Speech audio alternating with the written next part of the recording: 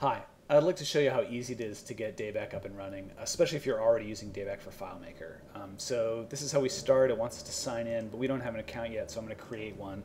So let me just make a new account, john99 at seedcode.com, give myself a password, click sign up here, there we go.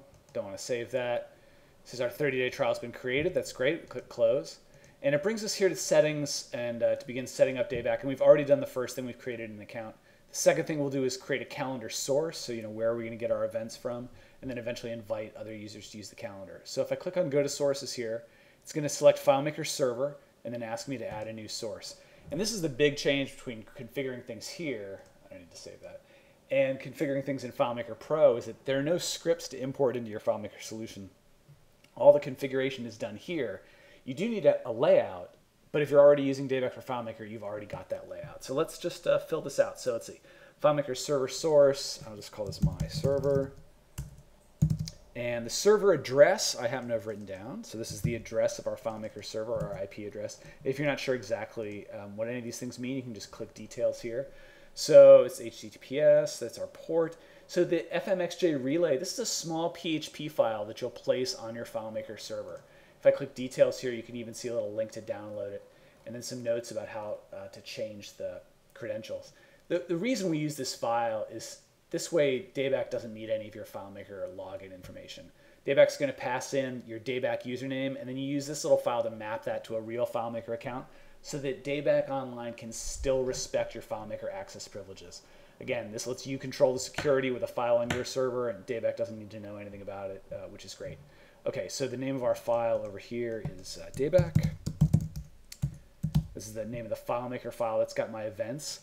And since we're using DayBack.com, I know that this is the source number 1 layout, and that's our date format. Now, for the rest of the field mapping, if I weren't using DayBack for FileMaker, I'd have to put in, well, okay, what's the primary key in my events table, and what field am I using for my start date? I might have to find some calculations or add some calculations to my file. And here's some definitions for these calculations that I can copy out right here.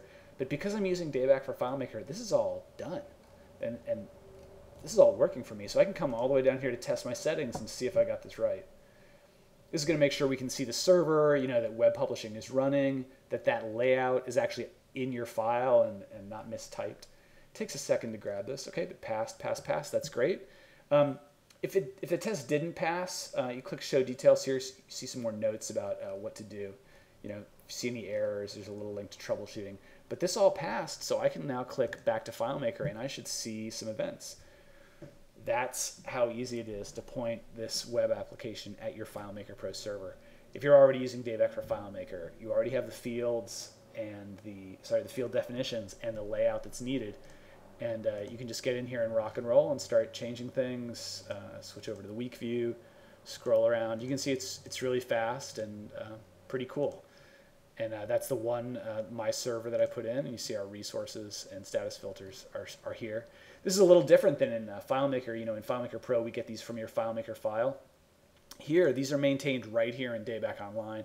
So when you first come in, you'll want to set these up to match the ones you have in FileMaker, and same thing with your resources. Again, just by changing the name or clicking plus here to create new ones.